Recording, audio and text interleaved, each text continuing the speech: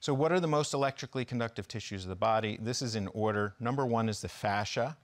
Number 2 is that epineural outer covering of nerves. Number 3 is the blood and the fluids. Number 4 is the interstitium.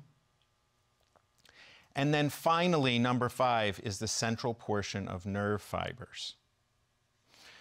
We see this in physics too, where everybody believes electricity flows in a wire. It doesn't. It flows on the outside of the copper.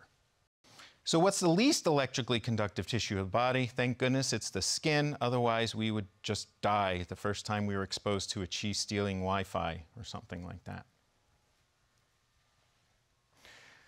So this is the resistance of the body, electrical resistance, that we're bypassing and reducing the electrical resistance when we use a needle. Keep in mind there's like negative 20.8 millivolts of charge flowing on the outside of this skin.